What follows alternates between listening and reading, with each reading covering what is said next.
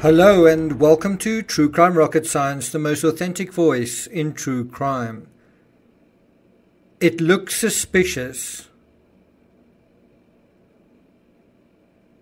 I heard one channel speculating that the dents in the side of the vehicle were possibly from the vehicle being run off the road, in other words, from a collision. Once again, there's this idea of preferring an exotic scenario, a foul play scenario, some nefarious activity, to the more boring but I think likely scenario of the vehicle sustaining damage when it was rolled over. So have a look. The fact that the driver's side mirror is intact in the Adventures with Purpose footage but broken in this salvage footage, that clearly proves it was damaged during the recovery process, not before or during the crash into the reservoir. The force of the vehicle turning on its side against the mirror may also have caused the dent on the upper left side of the driver's door. And of course, when I'm talking about it turning on its side, I mean the authorities turning on its side in order to salvage it. Does that make sense?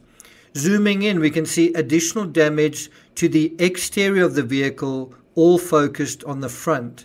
The mudguard area above the front left wheel, this was likely also damaged when rolling it onto the right side.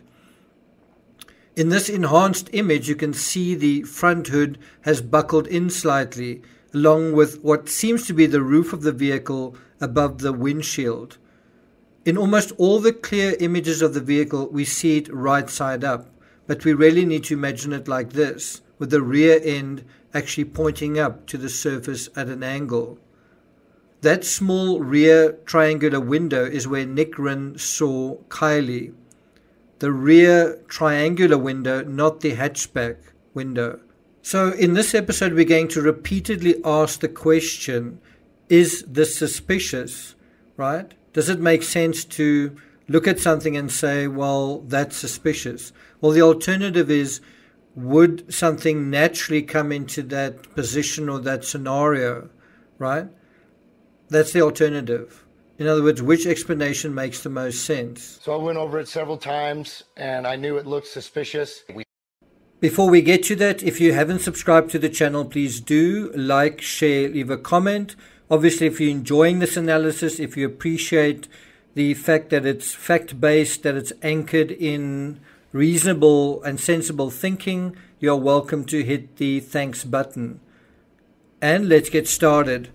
So I want to be clear, this is not to try to attack or undermine or criticize or anything like that. The idea is simply to look at a set of information and ask the question, are we thinking about it the right way?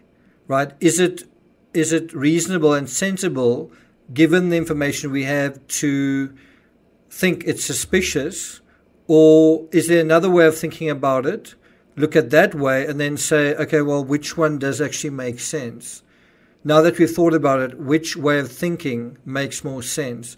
And again, it's not to target anybody or to criticize anybody. It's a question. Which way of thinking about it makes more sense?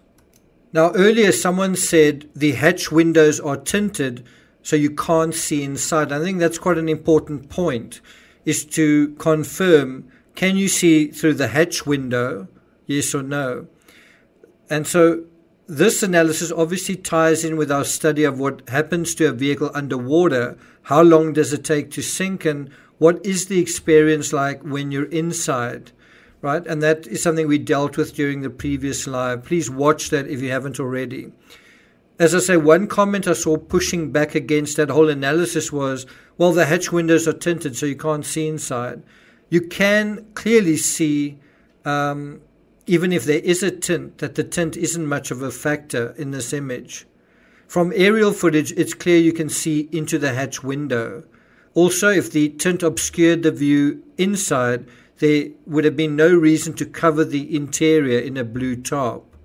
I do think some algae buildup would have reduced transparency and increased opacity, but not sufficiently to prevent seeing a white object inside, right beside the glass. It's important to watch the AWP footage of the dive down to the vehicle And note that Nick Rinn approaches the vehicle from the rear, and the first thing he sees clearly is the number plate. But bear in mind, he's approaching the vehicle from the rear. He's looking at the number plate, which is right by the hatch. And when he's there, he doesn't see anything floating inside the back of the vehicle. Why is that? Bear in mind, Rinn is confronted with the vehicle in this position. And the reason he can't see Kylie through the hatch window isn't because it's tinted. It's because she's floating against the floor of the hatch area. Again, the question is this suspicious? Well, Adventures with Purpose thinks it is. So I think one way of approaching this is, if Rinn could see Kylie through the window, that's the side window, how could she be in the trunk? Because that would have been below the view, right? If you're looking at the vehicle through the windows, you can't see sort of below seat level, right? So by definition, anyone who's in the trunk of a vehicle is hidden from view. So she's not in the trunk. She's not under any partition. She's simply in the back of the vehicle. But in the position she's in, she's at the point closest to the surface. Anything that is floating in a closed container is going to be at the point closest to the surface. Now, I covered it at length in the live, but let me just ask this question. If it was up to you, where would you want to be in these vehicles if you couldn't get out? Where would you want to be?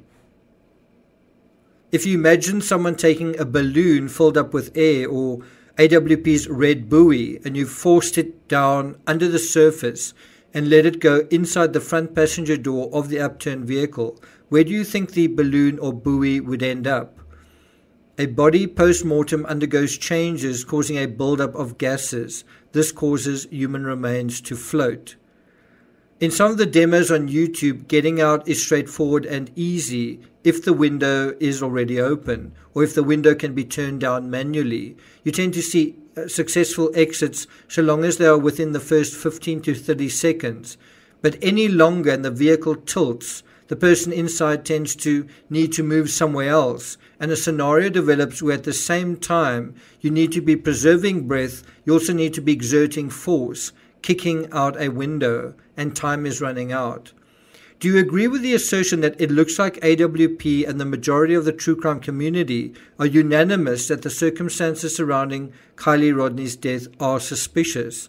I find this interesting because my expertise leads me to think it's very unlikely that it is suspicious.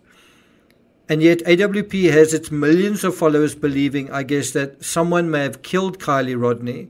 When one AWP member was asked on a channel called Popcorn Planet if that meant he believed the vehicle was pushed in rather than accidentally driven in, well, he pleaded the fifth. He didn't say, no, I don't think that's likely. So I think it's fair to say that AWP and all or most of the big true crime channels following this case agree that foul play is the likeliest scenario. I've certainly polled my own subs, and I think in the last poll 70% thought it was foul play. But bear this in mind, law enforcement disagrees, the mainstream media disagrees, Kylie's family disagrees, those close to Kylie disagree, her ex-boyfriend disagrees. Incidentally, this channel also disagrees. Put otherwise, all the outsiders to the story, the non-locals, are convinced this is a suspicious foul play scenario. But local authorities and locals, with certainly the authorities with expertise in criminal investigations, believe otherwise. But the key insight here, as far as I'm concerned, is after the vehicle is turned, Kylie is clearly visible through the back hatch window. When Nick Rinn goes down and looks and he sees the license plate, he doesn't see anything through the hatch window. As soon as the vehicle is turned, Kylie is clearly visible through that back hatch window. So what is going on here? I don't think that means Rinn missed her when he went down. I think it means Kylie moved when the vehicle moved. But what it also means by inference is that if the vehicle didn't end up upside down, I mean at the time that it went into the reservoir, Kylie would have been in the rear area, but not on the floor in the trunk, simply in the rear. Does that make sense? Is that suspicious, or is that exactly what one would expect to find? again, you need to have watched the live I did yesterday to see how I'm building up to this argument. But what I'm basically saying is, if Kylie tried to kick out the passenger window, ran out of time, and then tried to follow the air pocket, right, and then ultimately lost her life in that struggle, the struggle against time, the struggle against the water rising, well, then you would have expected her to be on that side of the vehicle. And then where she ultimately ended up, you would also expect, given flotation and given the rotation of the vehicle. How we figure that out is when the vehicle is counter-rotated in order to salvage it, the remains move somewhere else in the vehicle, right? And that is how the remains would have been found if the vehicle didn't turn upside down. And so if you'd found it like that, would you have said it's suspicious? What's your answer to that? Thank you for listening, and I'll see you guys next time.